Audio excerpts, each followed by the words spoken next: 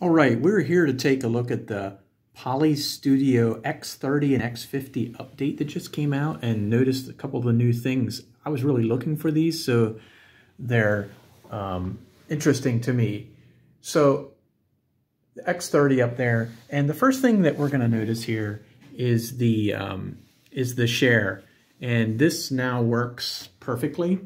I've been waiting on this. You plug an HDMI in your laptop, and you'll notice immediately the screen, it will say sharing. Notice that jump to sharing, and now we're showing it on our screen.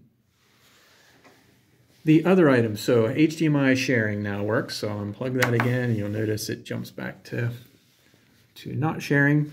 If we swipe this out, we're going to notice another thing, device mode. So you click on device mode, and you'll notice some new controls come on here, and you'll notice that it also shows on the screen.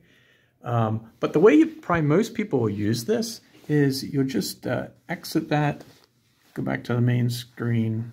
I don't know if I can get it to go. Yeah, it goes back. It takes a little. I noticed it takes a little bit, but really, in the Studio X30 and 50, there's a little USB-C cable, and you'll notice I have it just draping down over there. And you're going to take this cable and just plug it into your PC. So I just plug the USB, and you'll notice what happens. It automatically detects that you're using it in device mode. You don't have to actually press anything. It just starts working.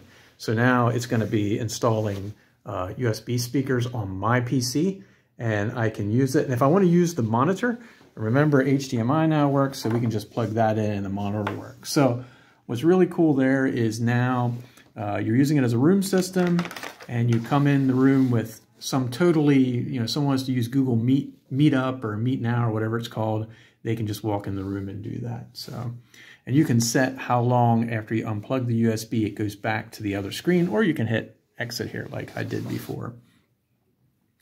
And it takes a little sluggish. It should go back a little sooner, I think. And then the third thing that I've noticed is, if we swipe out from the side here, we have some camera controls. And I have not been able to get this work, but being able to turn the tracking on and off right from the control here. But the other thing is these presets. And I have not been able to get it to work for some reason. I'm probably not clicking some button right, but it's pretty neat. It looks like if you don't have automatic tracking on, you can set some presets that you can control, so you can just change it from the controller. So that's a nice new thing. And then one last thing. Did I hit that right? Well, it seems like that button's not working, but hit back, it does work. So swipe out here. One last thing is the environment. So if you want to, it looks like Poly supports some Extron devices. And can do that by going on this, and I don't actually have the device. Whoops, not settings, not what I wanted.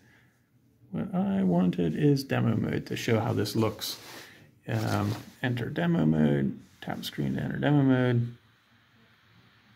And there you can see the Extron, and you can, the UI does not match the room system UI or the Poly UI. It's yet another UI from Extron, I guess.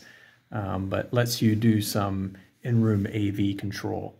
So, all right, very good. The Poly Studio X30 and X50 Poly firmware or upgrade 3.9.